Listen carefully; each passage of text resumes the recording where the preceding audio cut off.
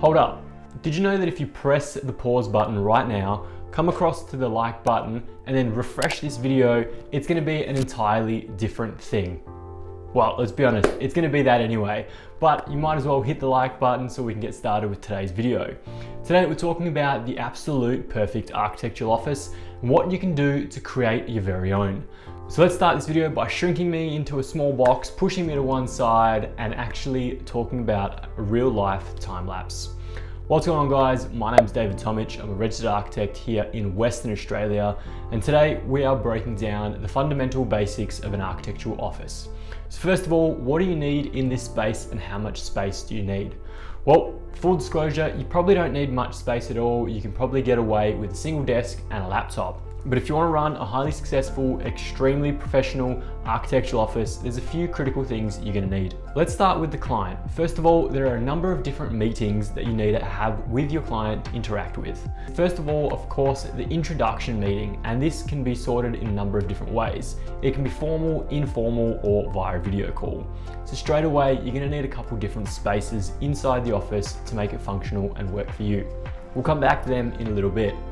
Next, you want to impress that client along the entire journey, but you also want to be able to do your work from that space as well. So breaking these things down, fundamentally, you need about 3 to 4 different spaces, which can potentially be condensed into 2 to 3 spaces. So let's start with the very first one. You meet the client and you want to sit down, have a cup of coffee with them and understand what their brief is. You're going to need a functional sit-down space.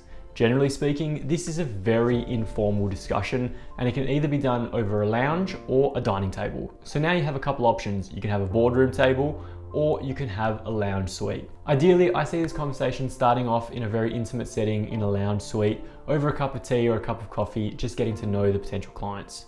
After that, it moves to a boardroom desk and it actually escalates to when plans are unrolled and talked about. So you're gonna need 2 spaces here. You're gonna need the casual lounge and you're gonna need the boardroom table. Now, as this project evolves, there's gonna be rolls of paper, sheets, products, all sorts of different things, so you're gonna need some space.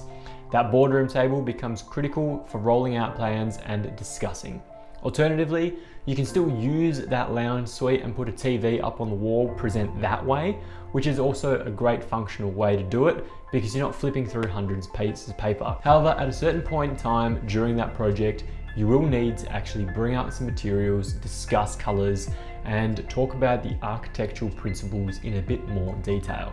Which means, ideally, if you're practicing by yourself or you're practicing with a series of other people, you're gonna need a materials library that's very specific, very selective, and perfectly curated to your needs. Now, the materials library takes up a lot of space, and if you don't curate it carefully, it can take up way too much space, be completely unorganized, and a complete mess. So ideally, if you're gonna have a materials and reference library, you keep that as a showpiece and very close to those 2 spaces where you're interacting with your clients. So when it comes time to actually present a material palette, mood board, whatever you want to call it, you have the ability to quickly go over and in between these 2 spaces to continue presenting like it was all planned for. Now for me, this vision is very simple. It is the boardroom table that we discussed with a series of chairs around it to accommodate for a larger group. Most of the time, it's 1 to 2 people as your client, but occasionally you do have a round table of consultants that can go up to 10, 12, 15, if not more people around that table. Ideally, you want to have a boardroom table that can accommodate at least 8 people to start off with. From then, you want to have a casual lounge suite that can accommodate about 4 to 6 people. Again, the mixture is constantly moving and changing, so you probably want to have a couple individual sofas and also a 2 or a 3-seater as well available to you. Moving on to the material library and reference library. Personally, I would love to showcase the actual physical hard copy books that make the fundamentals of architecture and have built me as an architect. Then I'd love to showcase the material palette of each individual client as a showpiece of the current projects running. So for one example, what you could do is you could have a long elongated series of drawers, all extremely small and thin, because materials are typically quite small slabs, swatches, or anything in between. So you don't actually need deep drawers unless you're going to build some larger profile display sets. These could come in the form of claddings, stone materials, wall panelings, floor tiles, etc., that you just need that large format to actually be able to present what it really looks like. A good example that comes to mind is a kitchen bench top, especially one that's marble or granite, even limestone. They are continuously changing in pattern, and a small little sample about this big just doesn't cut it when you're trying to actually express the architectural detail to the client. So large format tiles here are awesome, and potentially you could have a bank of drawers at the bottom specifically catered for this. I'd foresee anywhere from about 8 to 10 banks of different drawers, each categorized for different products and samples.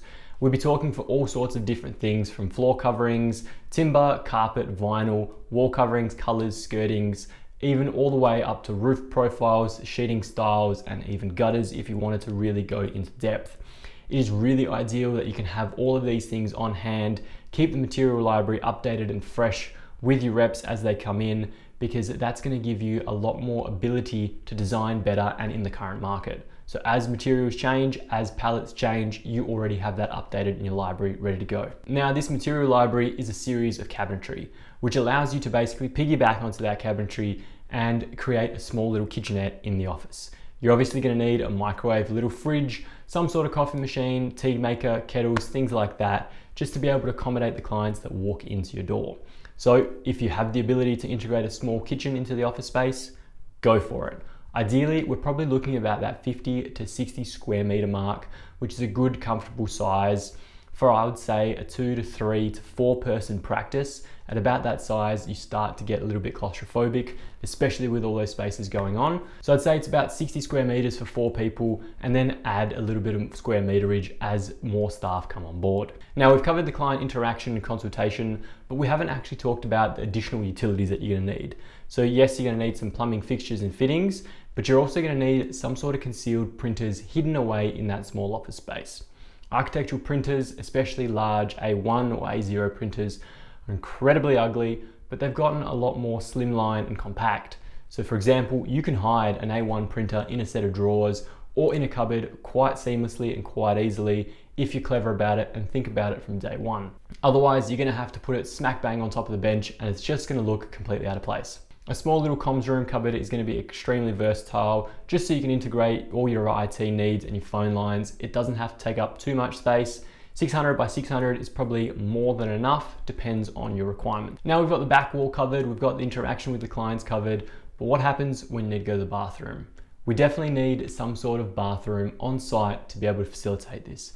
You can't direct clients to just hold it, you can't direct people to go somewhere else. You really want them to have a premium experience when they go to your bathroom. A few of my clients have previously said in the past, this is what makes or breaks a venue. If your bathrooms are extremely poor quality, then the venue itself is just tarnished. No matter how good the venue is, people will come in, say lovely things, and then walk back into the bathroom and go, that was just a miss. So the bathrooms always need to be clean, always need to be pristine, and they need to be done to a very, very high level. Okay, so now maybe it's time to actually focus on the architect and the architects in the office. They need a little bit of space, some desks, some chairs to actually do their work. Ideally, you want to be running a desktop. Personally, I find one screen more than enough, but 2 screens is the industry standard. So 2 screens per staff member requires about 1.5 meters of desk space, plus papers, plus drawers, etc.